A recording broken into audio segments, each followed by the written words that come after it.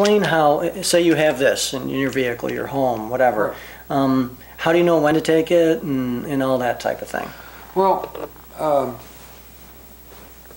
optimally, the government will tell you that you need to take something. But in all likelihood, the government is a giant hole in the ground now, and where a bomb is hit. But if you're downwind from a nuclear event, and I don't mean next door to it, I'm saying, we'll say California goes up in giant mushroom clouds. We're here right now, we're sitting here in Ohio. We're downwind from a nuclear event. It's going to take a few days to get here, but the fallout will hit us. And you want to start taking this before the fallout gets to you.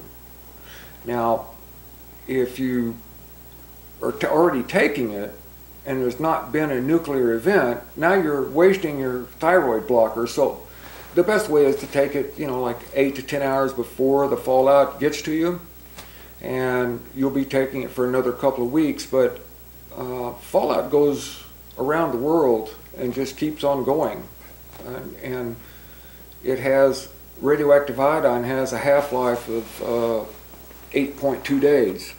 So you're going to be taking it for at least a couple of weeks, at least a couple of half-lives.